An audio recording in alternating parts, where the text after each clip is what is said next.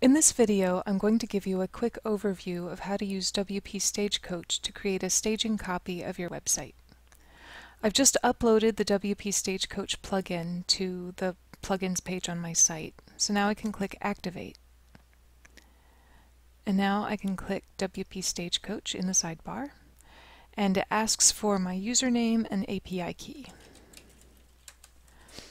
You can find your username and API key on your account page on WPStagecoach.com. So I save my username and API key, and now I can go to WP Stagecoach.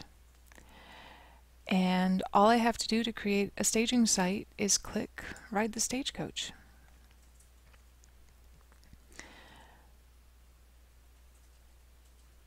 So now it's going through all of the steps of creating a staging site.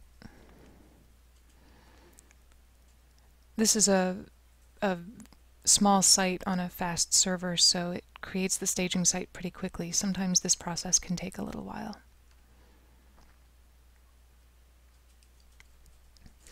And there we go. The staging site is done. So I can go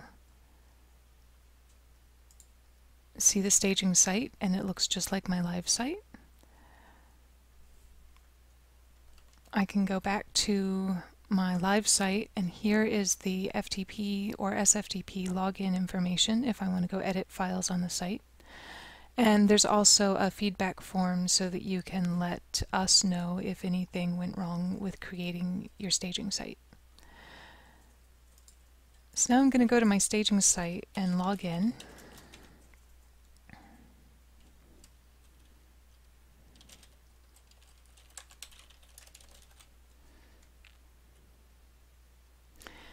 And here I can make some changes. So for starters, let me change themes. I'll even add a new theme.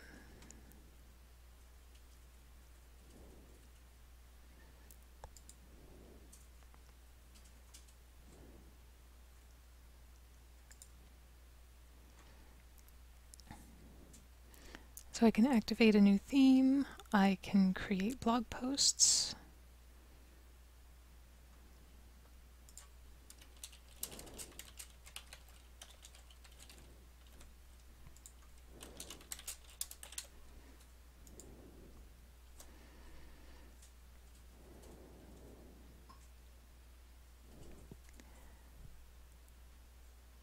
and I can go look at my staging site and see it looks very different from my live site. So now let me go back to my live site, and I can click on Import Changes. If I click on Check for Changes, it'll go to the staging site, and it's looking for the changes, and it's compiling a list of the changes.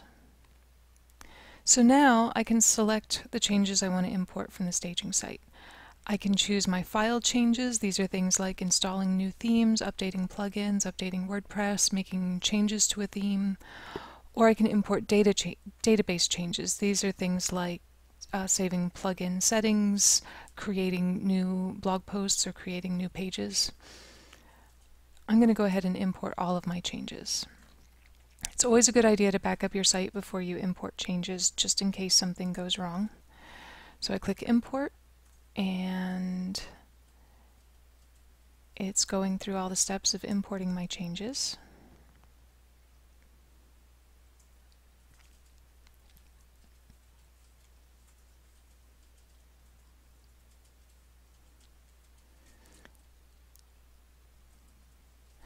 Alright, so everything has been imported, and now I can go check on my site and see how it looks. And there it is. My live site now has this new theme,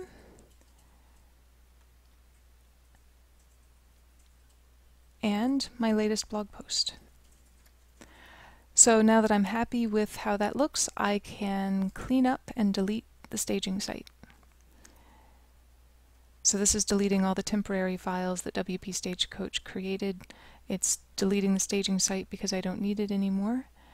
And if I wanted to, I could go create a new staging site. So that's how you use WP Stagecoach to create a staging copy of your website.